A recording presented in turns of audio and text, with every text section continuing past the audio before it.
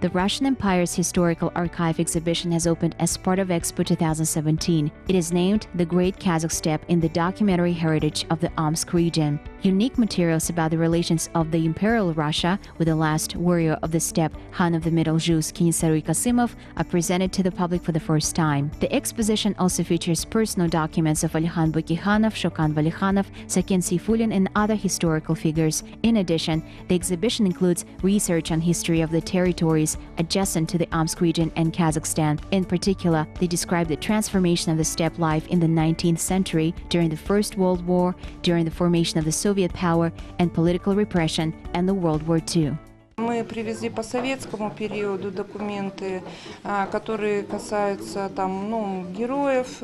We are exhibiting historical documents of the Soviet time about the prominent figures of the Kazakh people, about the repressed chairman of the collective farm. These documents reflect all the dramatic milestones of our history. Historians, researchers, and archivists know that we have not brought everything. It is only a small grain in a huge shaft. We simply wanted to spark interest, show that the study of the history of Kazakhstan is impossible without documents from the Omsk Historical Archive.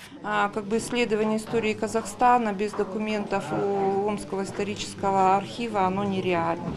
There are also documents on submission of exhibits for the All Russia Art and Industrial Exhibition in Nizhny Novgorod in 1896 and for the St. Petersburg International Costume Exhibition in 1902 by Akmola, Jeskazgan, Kokchetav, and Semipalatinsk districts. Unique historical materials will be exhibited in the State Archives of Astana until the end of July.